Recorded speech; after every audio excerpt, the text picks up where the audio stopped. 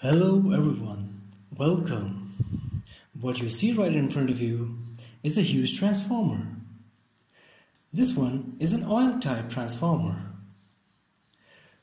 because there's a conservative tank here. There's a mineral oil in this tank. What this oil does is it avoids the corona discharge and preserves the core and windings. It also dissipates the heat of the transformer. So let's talk about the component. This component right beside the conservative tank, the one right here, is called the Silica Gel Breather. So what is it? Well, as you know, the lungs performs the filtration of air in the human body. Similarly, the Silica Gel Breather allows the transformer to breathe in and breathe out. So how does it do it?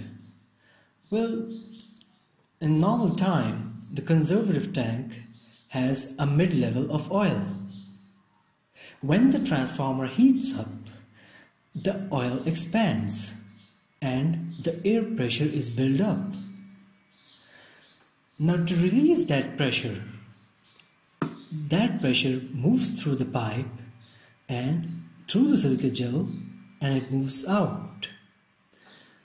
Well, now what happens when the transformer cools down? So, as you can see right over here, let's take a closer look.